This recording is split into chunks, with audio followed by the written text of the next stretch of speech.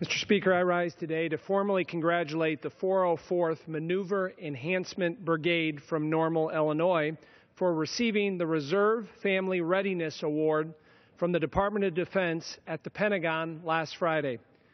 This award is bestowed on the top unit in each reserve component for their outstanding programs that support unit missions and family readiness. The 404th Maneuver Enhancement Brigade, under Unit Commander Captain Mutter, has more than 2,000 soldiers in various functional units, from engineering to military police to support units.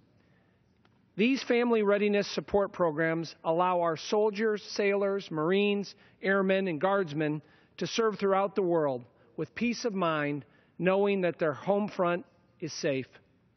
This is a prestigious title, and it makes me proud, and Illinois proud, that these remarkable men and women call Central Illinois home.